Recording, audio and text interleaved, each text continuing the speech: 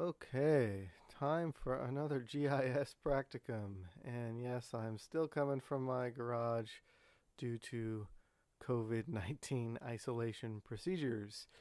So we had a little bit of a hiatus while all of the directives came down, but we're picking back up essentially where we left off last time. So just a little refresher. We are in grass. I am using version 7.6, 6.1, I think. Actually, check that.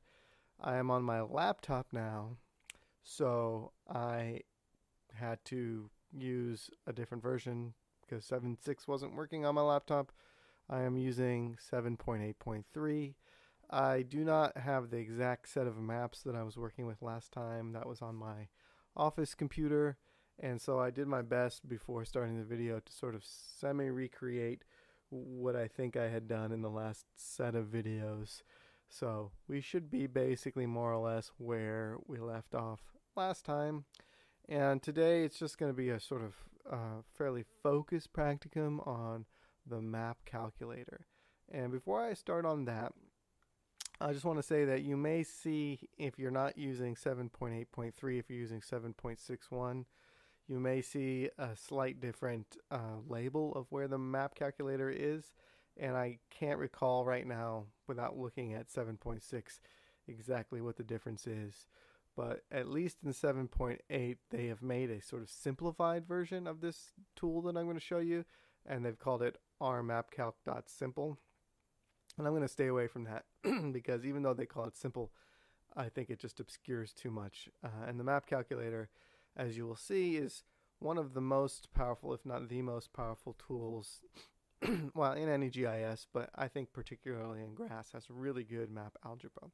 So before I do any actual operations, excuse me, that is not COVID, that's just a regular cough. I'm just going to show you briefly what I mean when I'm talking about map algebra. And here particularly, I'm just going to go to the help page, the manual page for r.mapcalc, or the map calculator tool in grass. And what you'll see in here is, I suggest you do it yourself. You just put r.mapcalc into Google search and you'll find it real quick.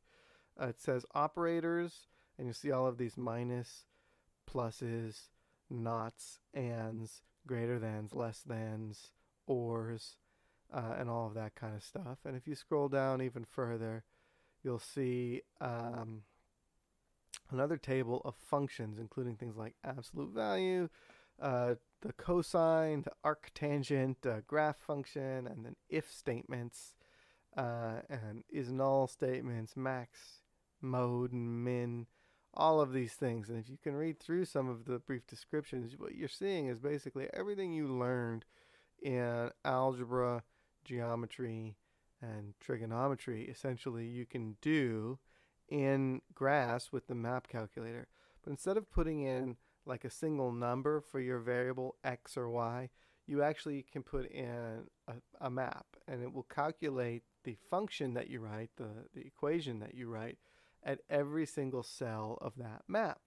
And if you put in more than one map, and the maps align with each other, as they typically do, these raster maps, are cellular. They have a grid, and the grids are sort of fixed in space, and they stack right on top of each other. Basically, what it'll do is it'll take the little numbers out of every single cell in your raster map and find whatever number is in the cell, the corresponding cell of the other raster map, and let's say you're just adding them together. In that cell, it will add those two numbers together, and the new map in that cell will be the product, the sum of those two original numbers. And it will do that in every single cell location across the entire landscape. So just by way of starting, what I will do is show you the actual map calc tool itself. It's in the raster menu. It deals with just raster maps, and in older versions, it was just lying there. It would say r.mapcalc right here in the menu item. But in 7.8.3, it says raster map calculator. And then you have the simplified one and the real one. And I'm going to show you just the real one because I think it's simple enough. So this is what it looks like. It sort of looks like a calculator. And then it has a few menu things to insert maps. So these are just the basic functions that I showed you from the help file right here, so you can look up exactly what they are and what they do. And then this is to insert a map from your map sets. This inserts one of those functions that I was talking about, like cosine or arctangent or something like that. And this is simply the name of the map that you're going to make. And then down here in this text box is where you actually type in your command. And so what I'm going to do is just do a real quick example. And let's just start with slope map. And we'll take a look at the slope map first before I even do anything over here. So we'll just turn this. This is walking time in the background. And we'll turn on slope right here. And I'm going to just make it a little bit transparent so that you can see some of the shaded relief map, which is on the bottom down there. Okay, so if we do this and we add ourselves a raster legend for slope, and we put it on the map over here, let me give it a background of white. Okay, so now we can actually read it. So you can see, because this is topographic slope, the maximum slope technically is 90, but on this particular map, wherever the steepest part is 72 degrees, and of course the flattest part is perfectly flat, 0, right? So the map contains values between 0 and 72. And, you know, if we want to look at the spread of this map, we can come up here and create a histogram, and there it is. So we can see most of our map is below 10-degree slope, and then, you know, smaller proportions of it are actually steep land over here. So I'm going to leave that up kind of over here in the corner. We're going to leave all this alone, and we are going to go back to our map calculator. So what I did is I added the map by going to insert existing map, and then I clicked slope, and it put it down over here. And I can use these tools, or I can type it in on my computer, but let's just say divide by 2. So I have the slope map divided by 2, and here I'm just going to write half of slope, and we'll just hit run, and you'll see, well, I don't know why it's saying that, but it's saying that to me. That doesn't seem to make any difference. And we go back over here, and it's added half of slope. And now by default it gives it this weird color scheme, so I'm just going to right click on it and go to where it says set color table, and then on the define tab I'm going to pick the, down at the bottom there should be where is it, just slope colors there. I'm going to hit run, and so there, it's now colored that map like a normal slope map color, but you can see there's a lot less pinks in there because we divided everything by 2. And so if I open up my D legend, I just double clicked on the legend to get this up, and I scroll to the top where it says input, and so it still has the first slope map. We'll go down and we'll get the half of slope, and we can see now the maximum slope is 36, which is half of 32, right? So that's what it did. It basically took every value on this map and divided it in half, right? So that's kind of an interesting, but I don't know why you'd want to do that, divide every value by 2, but maybe you do. It just shows you just how quickly you can do how many, probably a couple million cells in this particular map. You can do a couple of million calculations in like a second or 2. So it's very efficient and quite powerful. Okay, so that was all well and good. What can we do that's a little bit more meaningful? So last time I showed you about querying vector maps at the location of vector points. And this is my Neolithic lithic scatters reconstructed to the best of my ability from home here on my laptop. And so in here, remember I have these columns, and I've done a few more. So I have slope aspect, the walking time from streams, and then I actually did flow accumulation from before when we were calculating stream flow in our watershed. And so those are the values of those raster maps at the location of each of these particular sites that I had extracted, just the Neolithic sites that were lithic scatters. And you can see them all here. These little red dots are them. And so those values are the actual input data. And if you remember from Tuesday, we were talking about predictive modeling, and that's what we're going to do in Project 3. So I'm going to show you a few of the steps for how to do some of the procedures we talked about, which is to use an inductive modeling logic, to come up with some values based on the set of known Neolithic lithic scatters to create a predictive model in the end where we will essentially go back to the landscape using the values of particular landscape characteristics at the known sites, and we'll code in all the other parts of the landscape that fall within those similar kind of conditions, right? So here we have slope aspect, distance to stream, walking distance to stream, and flow accumulation, and eventually we will have the visual scape to add into the model as well. But I'll just show you briefly how to do a real quick, fairly quick and dirty sort of coding of these original maps, the slope aspect, streams walking, and flow accumulation, into areas that are associated, with these Neolithic lithic scatters, and areas that are not. So we're just going to take those maps and then turn them into a binary map, where 1 means the values are within the range of the values that the known sites have, and 0 means that it's outside the range of those values. So I showed you last time that we could use the tool vUniver for calculating statistics across, down through the column. And what we'll do is I'll just do that again, and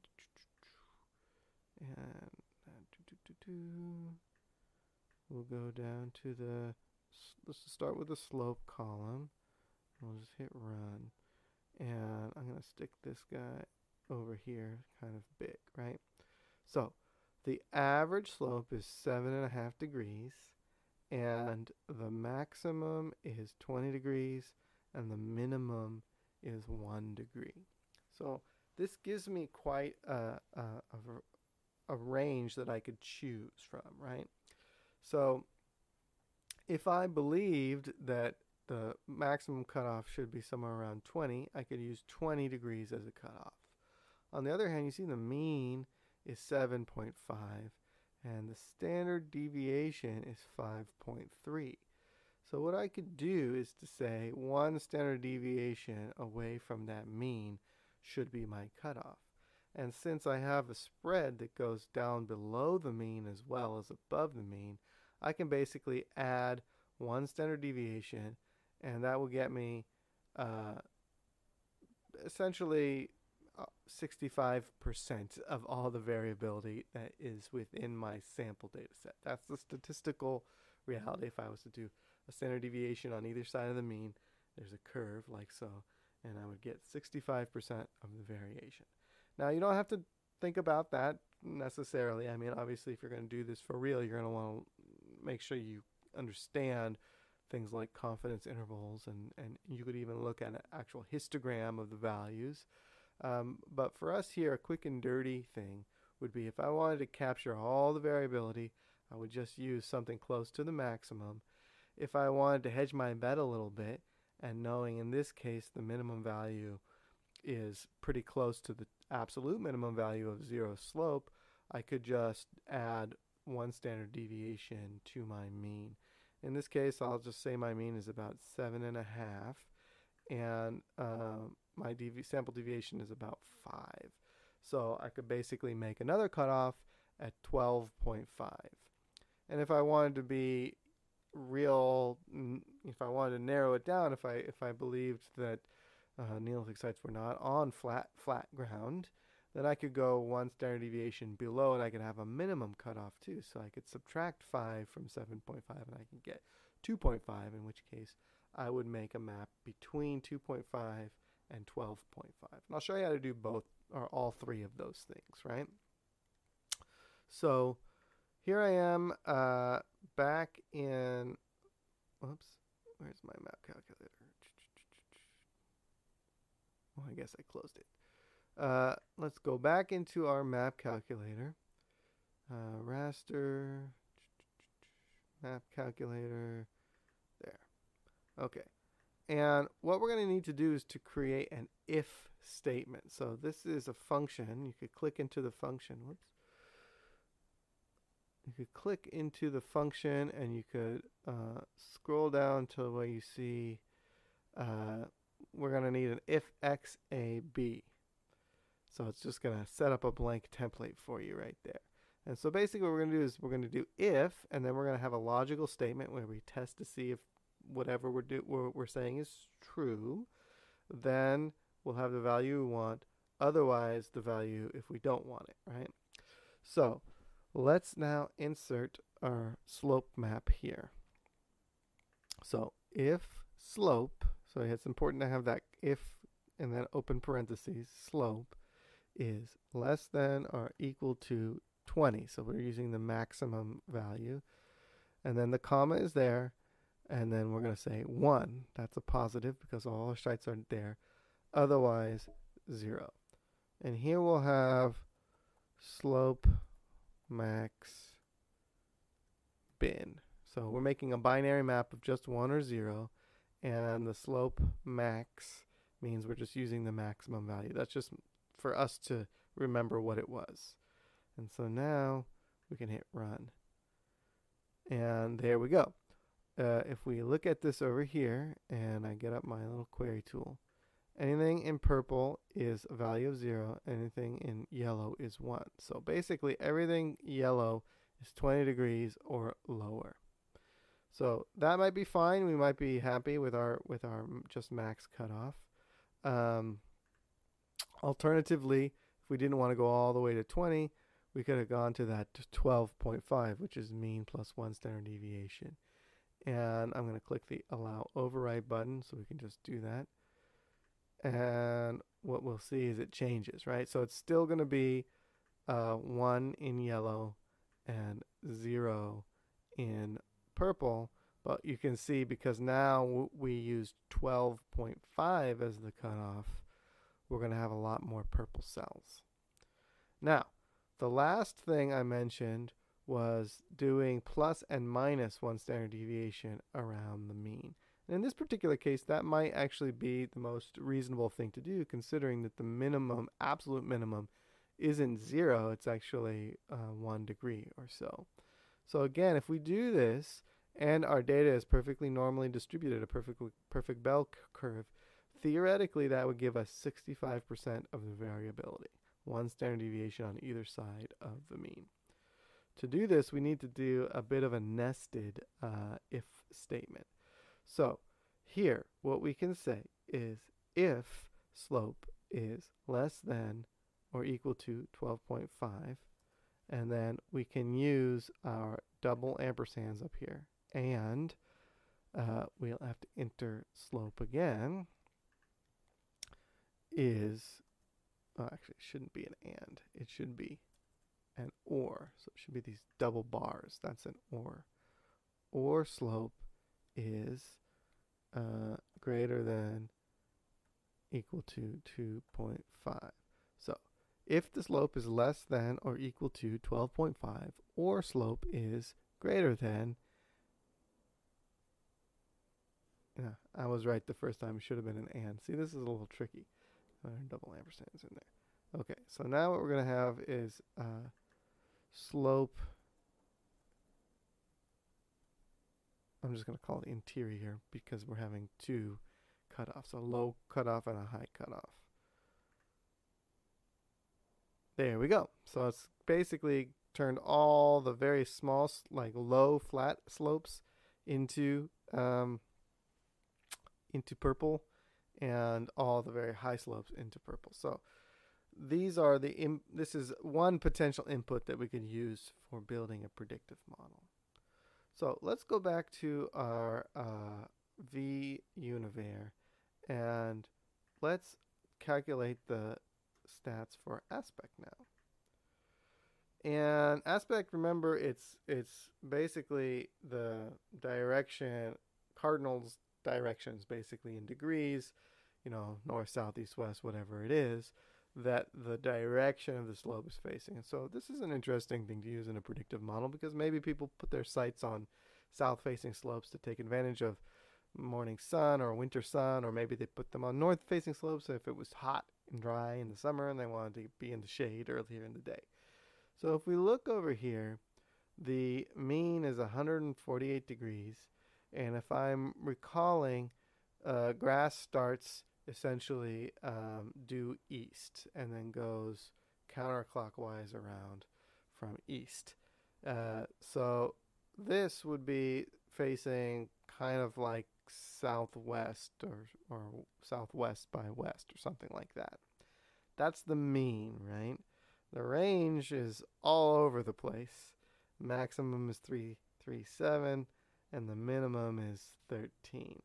So what that tells me is yeah, they're pretty much all facing sort of semi-southish, which is kind of an interesting pattern here. And it might be a little hard, probably looking at a histogram in this case would have been better. But you can see there's the mean, which is about 149. We could round it to 150. And the standard deviation is about 100. So we could do the same thing where we have an interior and an exterior, or a minimum and a maximum. So we could go like 50 to 250, and that should put them all kind of facing south. So let's just take a look at what that might look like when we do it over here. So what I'm going to do is I'm going to just blank this out. I'm going to blank this out over here. I'm going to call this aspect interior bin. And this needs to be deleted there. And I'm going to get my, this mouse. I'm using this tiny, tiny little mouse. It's super annoying. Okay, so now there's our if statement blank again. And now we're going to add in our aspect is greater than or equal to 50.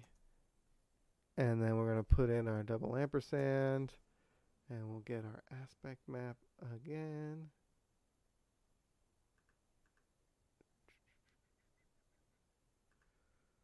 And that is less than or equal to 150. And then we'll put 1 and 0. And of course I wrote bond up here. Alrighty. So I think I zoomed in inadvertently. So there we go. Everything, I guess I meant not facing south, I meant facing north because I said counterclockwise from east. So yeah, so everything is facing this direction. This may be real, this may be spurious. In fact, I know Wadi Hassa survey mostly focused on the southern bank of Wadi Hassa, so it's not much of a coincidence, I think, that everything's facing north. So you may choose, once you do this kind of analysis, that eventually you're not going to use this in your analysis, but it's useful to go through it anyway and see how it works. So let's keep chugging along. Let's do this for the next column, which would be our time to streams, walking time from streams. So if we hit run over here, we have the mean is 1,500 or so seconds, and the standard deviation is pretty darn big. It's like 1,122 seconds. So some of these sites are real close to streams, and some of them are real far away.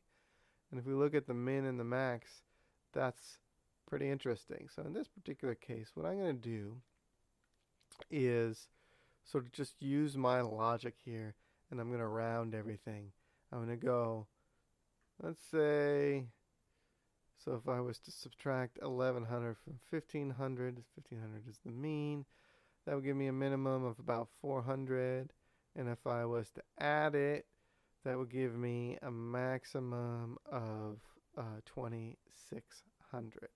So again, that's well below the actual maximum site, but let's say we're doing our 65% confidence interval, and that's fine with me. So let's go on back over here, and we're gonna do the same thing over here, except we're gonna do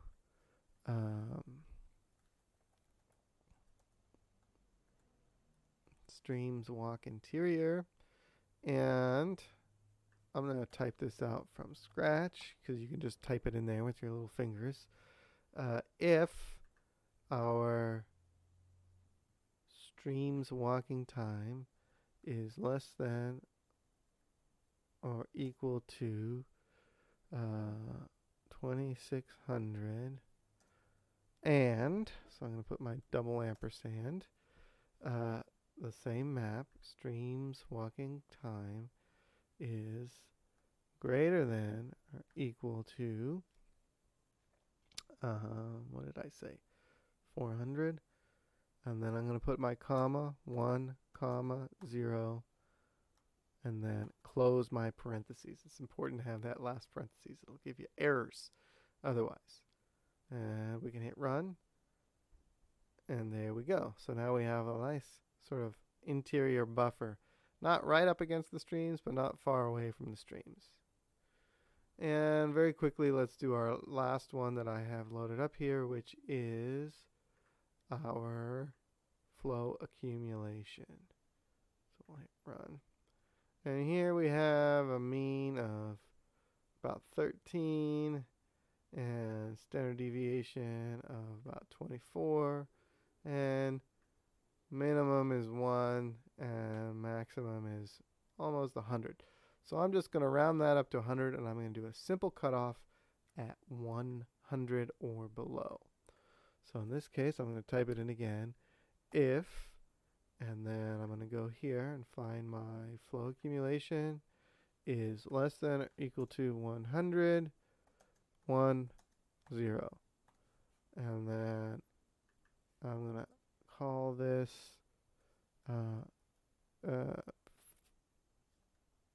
flow ACC.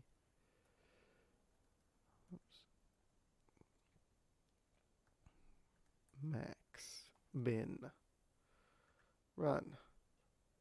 And there we have that. So basically quite a lot of the landscape, which is fine. So what we're going to do now is to take a look at these maps that we just made. These are binary maps, so they have ones and zeros, and they're actually integer binary. What we're going to want to do is to turn these into some sort of probability map, and we want to combine them. And the simplest way is to just do it as an average of, let's say, these 4 maps. So our FLAC max bin, our streams interior walking cost bin, our aspect interior bin, and why not? Let's go with our original slope max bin right there. So what we'll do is we'll go back into our map calculator.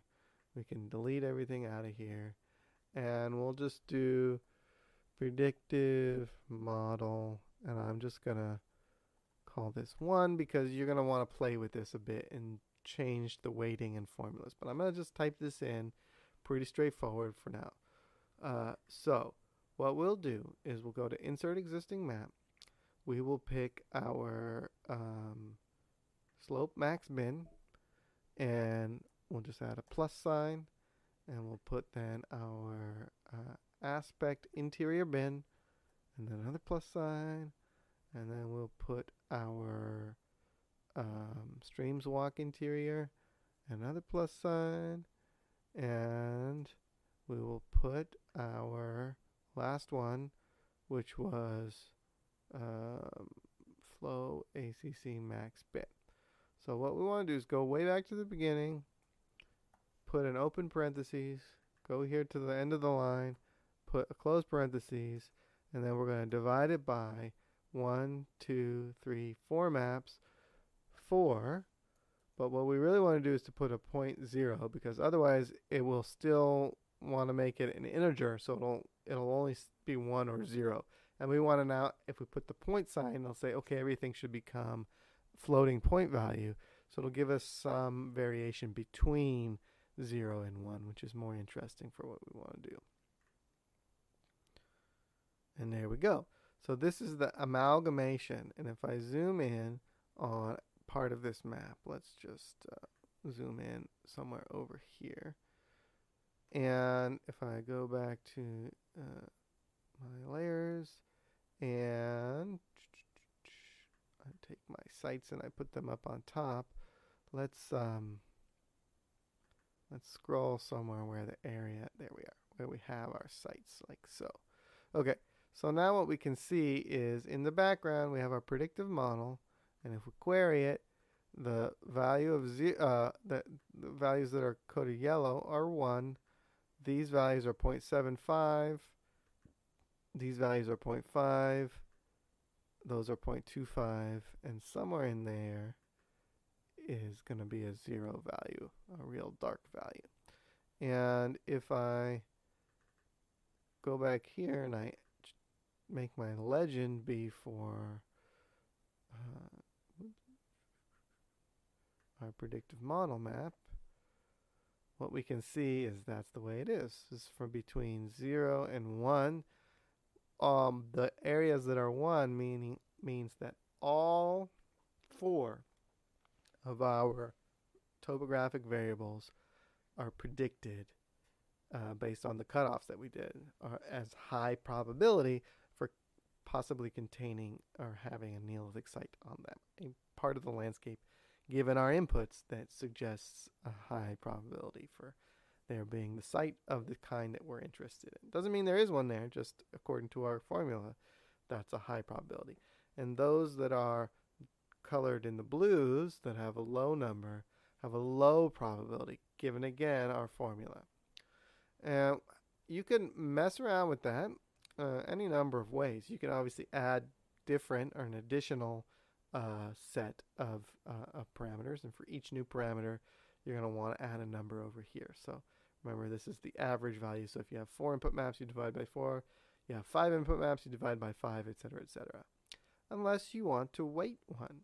And I might say I really think that streams is more important by a factor of 2 than the other factors. So I can add an interior set of parentheses just around streams, but before that plus sign, parentheses. And inside that parentheses, I can multiply it by 2. So I'm giving it a strength of 2. And because that map is now counted twice in there, I got to change my 4 to a 5. Because now technically there are 5 maps. We're counting streams walk twice in there. And I'm going to call that predictive model 2. And I'm going to hit run. And what we'll see is the colors in the maps have changed. And, you know, it's going to be the same color ramp as before. But if we go back and forth between predictive model 1 and predictive model 2, we'll start to see that there is a values, let's query inside here, that now we have like 0.6 and 0.4 and getting close to 1 around some of these things and 0.8. So now we actually have more possible values between 0 and 1 because now we had 5 maps. And we're seeing that we've weighted highly those areas close to the streams. And so a lot of the high numbers are close to the streams. And let's take this one step further. We can weight it really highly. We can say it's 3 times more important than the other maps. And now we're going to divide by 6. And I'm going to call this 3. We're going to hit run. And there we go. We start to see we start to see as we scale up. So here's our original one where everything was weighted equally. Here's the walking costs to streams weighted twice as heavily, and here we are weighted 3 times as heavily. And we query around in here, and we can see we have values of like 66666 and 83333, 33333, and what we can see is essentially we've triple weighted those areas close to streams. And so that might be something reasonable or could be not reasonable. It's sort of up to you, but if I zoom back out to the entirety of the map, you can start to see, as I again sort of go back down through all of our maps, the impact of weighting that. And I should say that you don't have to just weight one of them. Let's say you thought streams walking was 3 times, but the slope was 2 times. So again, I'm going to put some parentheses internally around slope, and I'm going to add my multiplication by 2. And again, I have to turn this to 7 because I'm adding another map. And I'm going to hit, I'll turn this into predictive model 4, and I'll hit run. And there we go. So, what you can see is you can play around with that. You can change your cutoffs. You can add or remove factors. You can weight factors in there. And this is, again, a real simple, quick and dirty way of doing predictive modeling. And ideally, we'd want to take our time a little bit more and look at histograms of the data and think a little bit and, come up with more reasonable cutoffs. And again, this is the inductive approach. We're starting with data from known sites and going from there. We could do the deductive approach where we simply start with some ideas. Sites should be within 100 meters of streams. And sites should be on land that is less than 10 degrees slope. And sites should be on blah, blah, blah. So you could just come up with cutoffs that come from your theoretical understanding of human behavior. Let's say in this case related to farming or pastoralism or hunting and gathering, why people would choose to put their sites in one place and not another. So you can come up with your cutoffs any different way, but you would combine them in pretty much the same way. And again, I did this as binary from the very beginning, but you could always start it as non-binaries between 0 and 1 probabilities from the beginning. And of course, then you'd get a lot more variation in your final maps over here as well.